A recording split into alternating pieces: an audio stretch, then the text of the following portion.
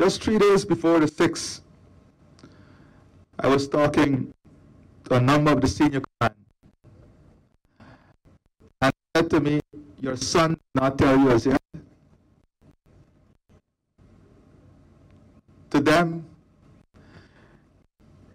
he reported to me everything. So they classified him as my son. Shahoud was a loyalist to the core. He was an outstanding individual. He could have gone the course of law.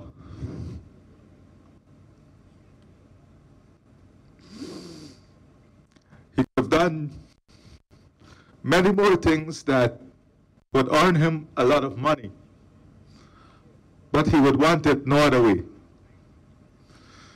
Shahoud would want it no other way. We spent a lot of time together. We had the opportunity to eat together on the border. And I'm so thankful for that.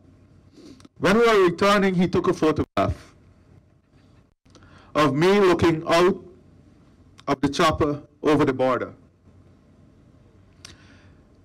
And he sent a message, Commander-in-Chief, we love you.